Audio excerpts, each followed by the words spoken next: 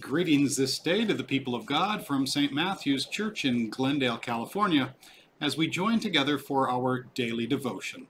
Let us open with a word of prayer. Merciful Father, may our acts of penitence bring forgiveness and open our hearts to your love.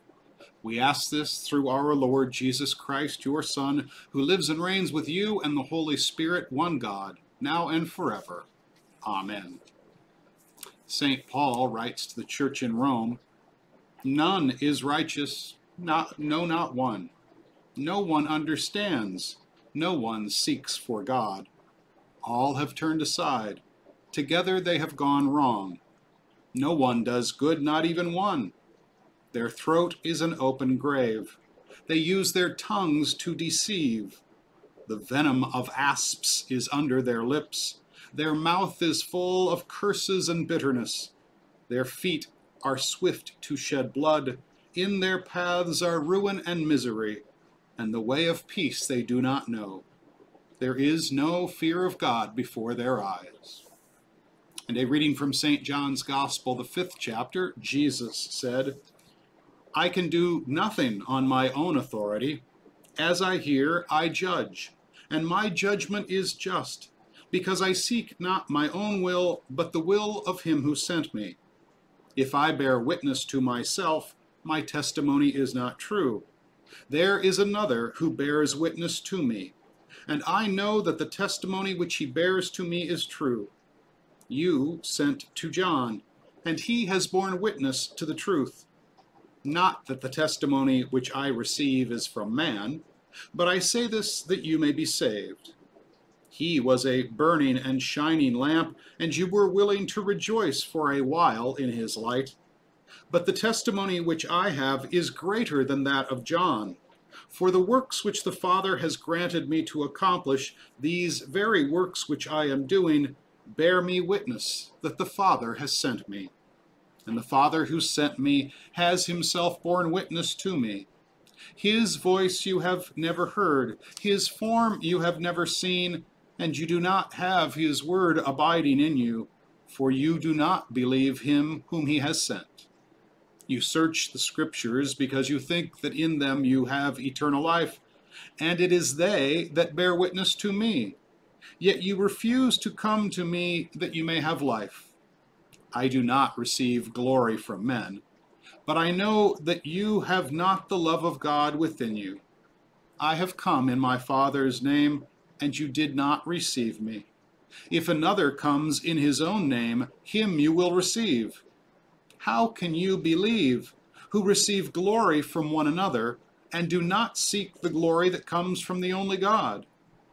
Do not think that I shall accuse you to the Father. It is Moses who accuses you, on whom you set your hope. If you believed Moses, you would believe me, for he wrote of me. But if you do not believe Moses' writings, how will you believe my words?" C.S. Lewis writes, "I hope you will not misunderstand what I am going to say. I am not preaching, and heaven knows I do not pretend to be better than anyone else. I am only trying to call attention to a fact.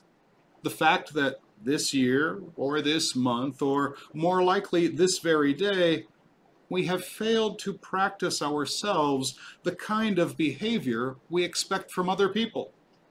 There may be all sorts of excuses for us. That time you were so unfair to the children was when you were very tired. That slightly shady business about the money, the one you have almost forgotten, came when you were very hard up. And what you promised to do for old so-and-so and have never done, Well, you would never have promised if you had known frightfully how busy you were going to be. And as for your behavior to your spouse or sibling, if I knew how irritating they could be, I would not wonder at it. And who am I, anyways? I am just the same.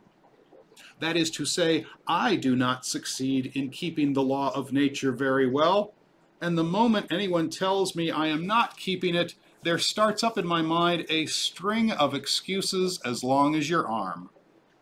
The question at the moment is not whether they are good excuses. The point is that they are one more proof of how deeply, whether we like it or not, we believe in the law of nature. If we do not believe in decent behavior, why should we be so anxious to make excuses for not having behaved decently? The truth is, we believe in decency so much, we feel the rule of law pressing on us so, that we cannot bear the fact that we are breaking it, and consequently we try to shift the responsibility.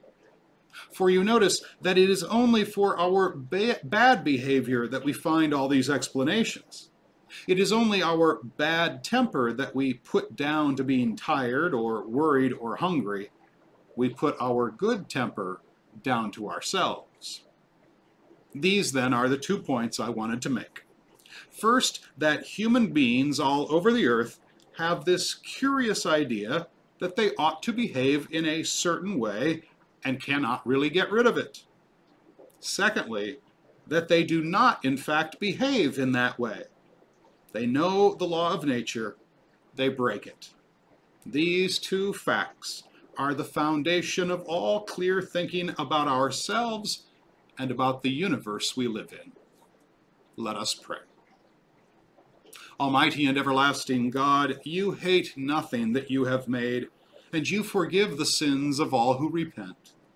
Create and make in us new and contrite hearts, that, sorrowing over our sins and acknowledging our brokenness, we may receive from you, the God of all mercy, perfect forgiveness and peace, through Jesus Christ our Savior. Amen.